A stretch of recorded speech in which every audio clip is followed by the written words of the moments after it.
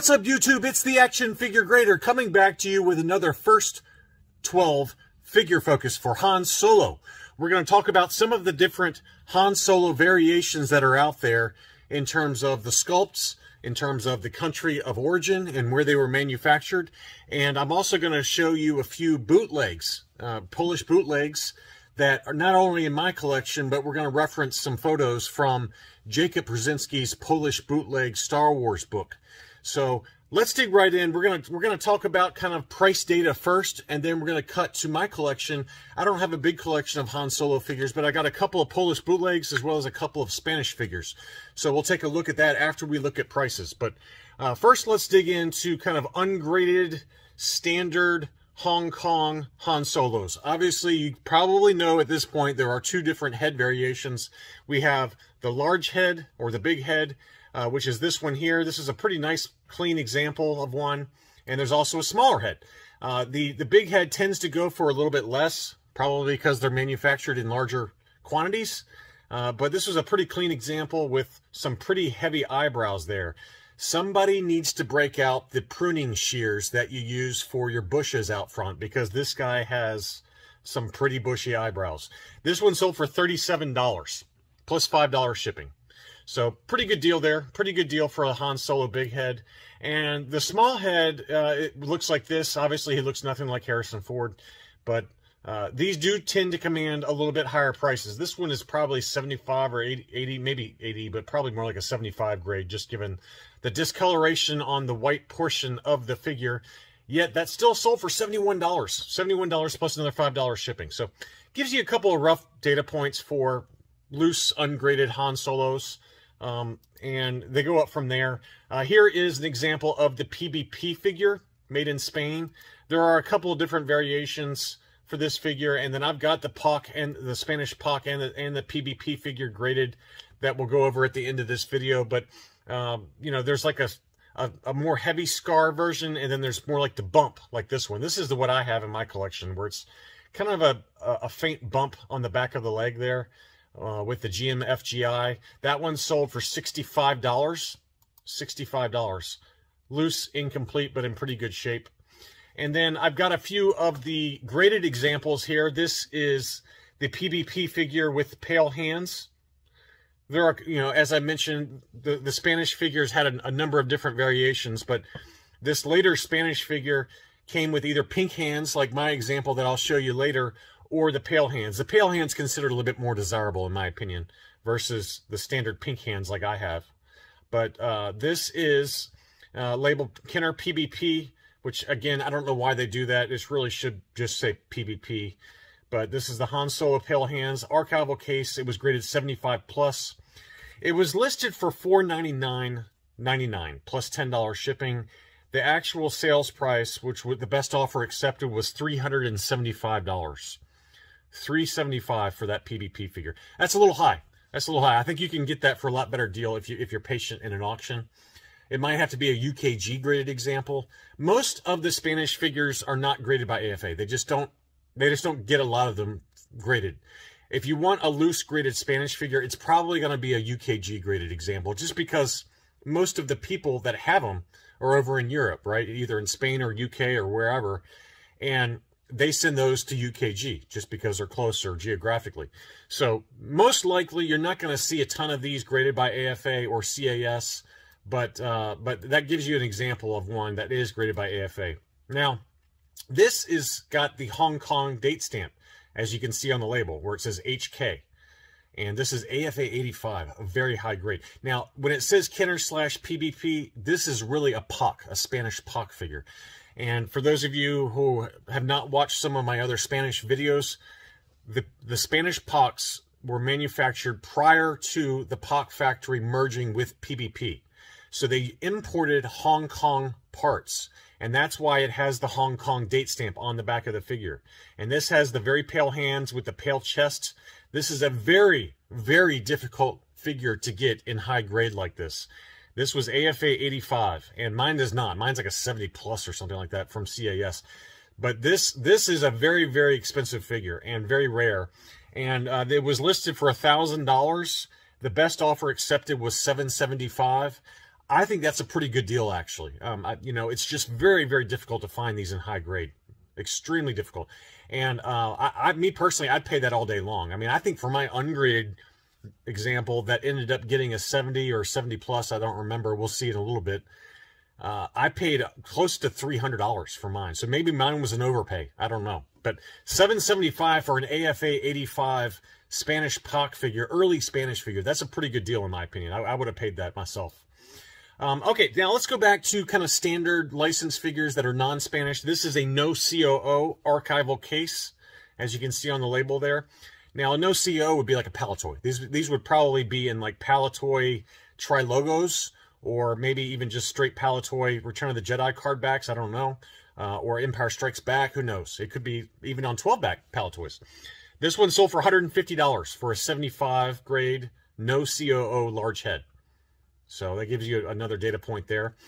This is another no COO. Again, it could have probably most likely in Palatoy card backs or Tri-Logos. This was an AFA 80. That one sold for $141 plus $10 shipping. So this one was $150 free shipping. This was about $152, and it was an AFA 80. So that's a pretty good deal there, given that it's a little higher grade. Here was an AFA 80. This was a Hong Kong. Most of your Hans in the market are going to be Hong Kongs. That's just the way it is. It's going to be Hong Kong, large head or small heads. That one sold for $148 plus $4 shipping. That's a pretty good deal there. That's a pretty good deal. Now we're going to start digging into a little bit higher grades, and the prices reflect that. This was a large head Hong Kong AFA 85. That one sold for $305 on 77 bids, so a lot of action on that one. And then this is an 85 plus small head. You know, this would probably be your most desirable because these were produced in the fewest numbers. This is also the molded legs version, the molded legs AFA 85 plus. So instead of painted black legs, this was molded in black plastic. So this is a pretty desirable figure here. That sold for $428 plus $11 shipping. So that's a pretty high number, but it is an 85 plus, and it's also a molded legs small head. Now here is a small head molded legs Hong Kong AFA 90. Now this is admittedly an older case. You know, this is an older case, so not as desirable in my opinion. I'd rather have the 85 plus molded legs Hong Kong with the newer case versus the 90 with the older case. Just because who knows, these figures in these older cases, older AFA cases, these are the very, very early AFA cases, and the figures slide around in those. There's no pegs to hold them in, and you know, the figure can get scratching on the inside of the case just from jostling around inside these older cases.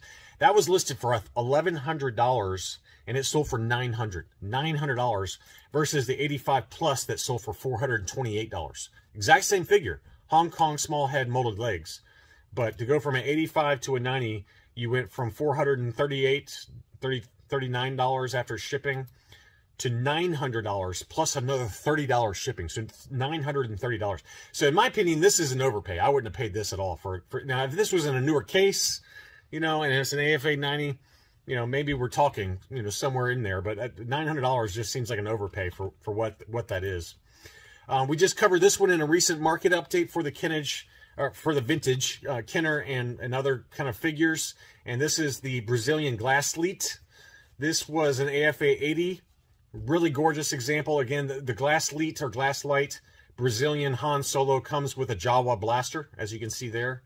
And here's the label on this one, Glass Light. These were made in 1988. AFA 80. It's just a really, really difficult figure to find. That one sold again for $873. Now, when I compare that versus the AFA 90 in an older case with a standard Hong Kong that sold for more, I would have taken this all day long. This is a much better investment in my opinion. Much more difficult figure to find in high grade. So that was a good buy. A few mint on card data points. I just picked a random smattering based on some recent sales over the last 2 or 3 months. And then we'll dig into some of the ones in my collection, including the bootlegs. But this is a 12-back B AFA 75 plus Han Solo small head. Now keep in mind, this has frosting, as you can see on the figurehead. Right in here, you can see how there's like a frosting. What that is that's basically mold. That's mold that has grown inside the blister on the head. And I've talked to several collectors that said if you put this under UV light for 15 or 20 minutes, that kills that mold that shows up on the head. I've talked to some collectors that say it has never come back. I've talked to other collectors that said it came back within a few months. So it just depends on what type of mold, I guess. Who knows? But just give you a heads up there that, you know, you got to be careful, because, you know, this was listed as a figure score of 80 on the sub score. I don't think that holds up. I don't think that holds up when you got, you know, mold growing on the head. That's probably more like a 70 or 75 in my opinion now. Probably 75.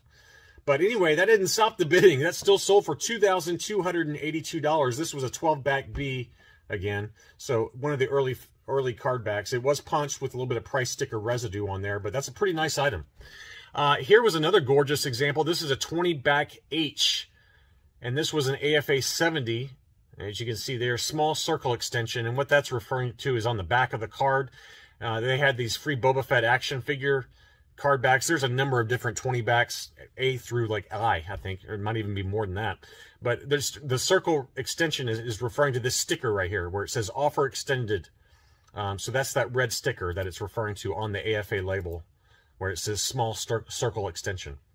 And there's rectangular ones, there's circular ones, all kinds of different sticker extensions. But this was a 20-back H AFA 70 that sold. It was listed for $2,200, and the actual sales price was $1,550. I looked that up on 130point.com.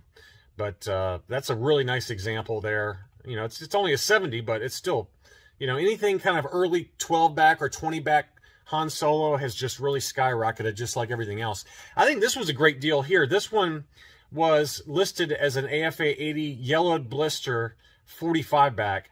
So this is the Star Wars display arena. It was punched. It did have, again, very light yellowing on the card, or excuse me, on the blister. But very, very nice high-grade example. That one sold for $686 on January 25th. I think that's a pretty good deal right there. It was yellowed a little bit, but that's a beautiful example of an ESB Han Solo with that Star Wars display arena offer on the 45-back. Obviously, for the Return of the Jedi version of Han Solo, there's an alternate card back, as you see here. This is the alternate card with Han holding the weapon and, you know, the Imperial Stormtrooper blaster, I believe that is. That's an AFA 75, 65-back C with the Emperor offer. That one sold for $800 plus another $60 shipping. So that's the alternate card back photo. And then the regular photo is this one. This is the Han Solo with the 65A back. That one was an AFA 80, and that one was listed at auction. We covered this in a recent market update that sold on January 25th for $1,025, 33 bids plus another $15 shipping.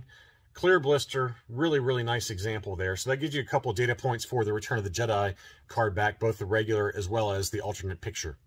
Now let's dig into some of the graded bootlegs in my collection for Han Solo, as well as the 2 Spanish figures, so you can get a closer look at those. Okay, before we wrapped up this video, I thought it would make sense to show you some of the Han Solos in my collection.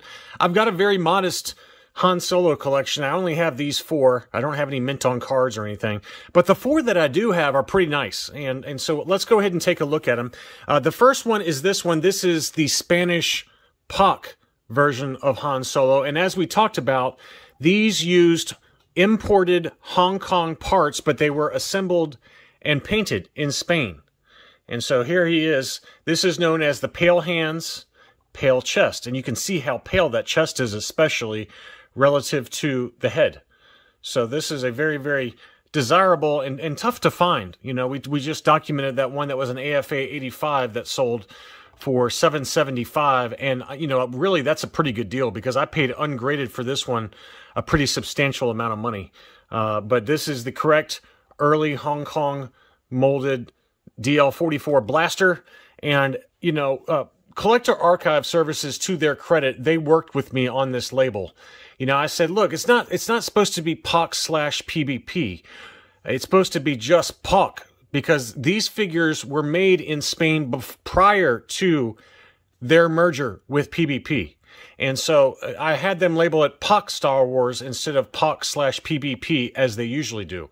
Now, even Poch/PBP, I'm okay with, right? That's how they label it most of the time, unless you specifically request it to say PBP or Poch by itself. But that's still better than what AFA does. AFA says Kenner/PBP, which is ridiculous. I could sort of understand it with Poch, okay, because they're using Kenner imported Hong Kong parts, right? And so correctly, this says Hong Kong, pale hands and chest, and this is a 70 plus again. You know, so I could see them doing that Poch / Kenner because it's using Kenner imported parts. But for PBP, there's absolutely no reason to put Kenner / PBP on theirs. And I have no idea why AFA does that. So now let's go over to the PBP figure. Again, very dusty here. This is the PBP graded by UKG. And UKG does it right. They know how to label these things because they deal the most with the Spanish figures. So Han Solo PBP, no CO bump. And it's nice that they say bump because there are several different PBP variations with like a light scar and things like that. But this lighting will hopefully show that light bump that you can see right there on the leg. You can kind of see it highlighted there. So this used, you know, they reused the molds from Hong Kong and scratched out or filled in where it used to say Hong Kong. And now on this one, there's like a light bump. Some of the Spanish PBP figures have a scar where they just scarred out and scraped out the Hong Kong label on there. This one, they just filled it in with putty or something, and it's a lot more uniform looking than some of the other Spanish PBP figures where it's a very rough scar. But you can see here, this is a little bit different than the AFA graded example that we just talked about. That AFA graded PBP figure had very pale hands and a much lighter chest. This has almost pink hands. This is much more pink in color. And if you compare that pink PBP hands versus the very, very pale Poch figure, this does a really great job of showing you the pale hands and chest on the Spanish Poch versus this is the pink version of the Spanish PBP. But there is also a pale painted PBP version that's a little bit closer in color to this Spanish Poch. So hopefully I'm not making you confused there, but those are just two different Spanish figures, the early Poch and then the PBP that came later after their merger with the Poch factory.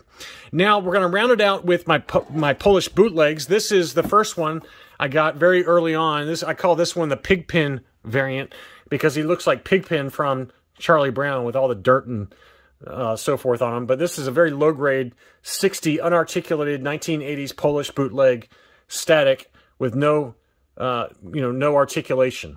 And I'm going to show you this one in a second, but first I thought we'd pull out Jacob Brzezinski's Volume 2. This is the second generation or Volume 2 of his Guide to Unlicensed Vintage Polish Star Wars Figures.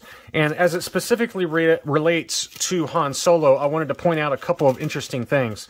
First, in this volume, he added some really cool photos of the first set figures. These are articulated first set figures and extremely rare, extremely expensive. So these were baggies that were discovered, or he found a collector. I think it was another collector that had these and allowed him to photograph these. Don't quote me on that. But there were 4 different figures. I think there's actually 5 different figures in the first set. You had an Obi-Wan, a Leia, a Tusken Raider, Han Solo, and then there was also a Chewbacca. And that, he labels those as the original set. And here is the example of the Han Solo. Again, these are articulated. They're fully articulated. Very early figures. This is extremely rare. There's only about 13 of these that exist left today. So these are the early articulated, very original set, original Polish bootlegs. So these came out originally. Now, these are the static, unarticulated first set that came out. And as you see here, even in this book, he's got my example here that I'm going to show you in my collection. And it's a dead giveaway because it's got black fingertips on them from a misapplied paint. But there are a number of different colors for that static bootleg. I just showed you one, my Pigpen variation. These are the cooler color variations, and there are a number of different awesome and disco colors for Han. That pink one is really cool. You got a green one there. Now this gray one is right here, and I've got that one. This is the one I bought from Jacob, and I had Collector Archive, with Jacob Brzezinski's help, the author's help, print out a copy of the page. Now this page is from the first book, since the second volume is what I just showed you, but I got a small kind of miniature version of the page from the book. And then here is that figure that was featured in both the Volume 1 as well as Volume 2. And here's the label on it. It's first generation Han Solo unarticulated bootleg book photo sample, graded 70. So it's really cool. I think that's a really low grade, by the way, CAS. Thanks a lot. But this is not a 70. This is more like a 75 in my opinion. But anyway, this is what it got, and it's a great figure. It's really cool to have another book photo sample for, especially for a bootleg. You know, it's just kind of one of those pieces of history that really presents nicely. And it was nice of Jacob to not only sell me the figure, but he sent me like a file with this page so we could kind of get it printed out and encased it with a label noting that this was a book photo sample. So very cool to have a second book photo sample. As you guys remember from my Holy Grail discussion, I've got a book photo sample Toxic Spanish Bosque to go along with this one. So those are the two kind of big photo samples in my collection. But anyway, those are kind of just gives you a rough idea of what's out there. There is also a Hungarian bootleg Han Solo. He's not particularly difficult to find. He is difficult to find complete with his blaster. It's kind of a Bespin style blaster, but just the figure alone can go for a couple $100, $150 to $200. Should be able to nail you down one of those. They are very, very fragile though, so be careful. How you get it shipped to you from the seller, because make sure you request a box, because they are extremely, extremely fragile, especially around the thumbs. That's all I really had for this video. I hope you enjoyed looking at not only licensed figures from Kenner, but also some of the other foreign examples that are out there, as well as the bootlegs that are out there from Poland as well as Hungary. Thank you so much for watching, and I'll be back soon.